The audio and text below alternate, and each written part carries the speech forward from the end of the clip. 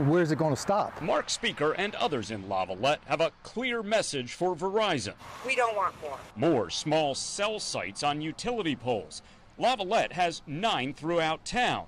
This month, borough leaders rejected a proposal from the communications giant to put up about a half a dozen additional sites for 5G and 4G signals on new and existing poles. Seems like there's a density occurring here that we're not seeing everywhere else, and we wanted to know why, and we were not provided with satisfactory answers to those questions. Verizon would not speak to density, citing competitive information.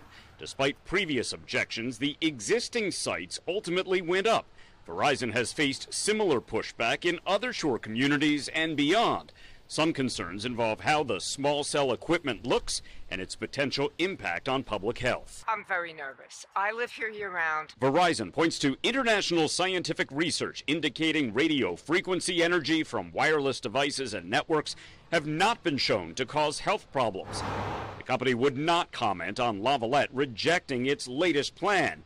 In general, it says the equipment could be added to a particular area to handle more users utilizing their wireless devices for more things. This is a proliferation now.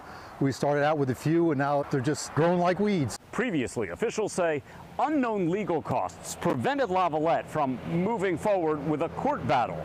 But they say in this round, they're prepared for a fight if needed. Now that we see other communities pushing back, hopefully we'll be able to form some kind of a coalition that will be able to take them on. Opposition that could lead to waves of legal interference. Ted Greenberg, NBC 10 News.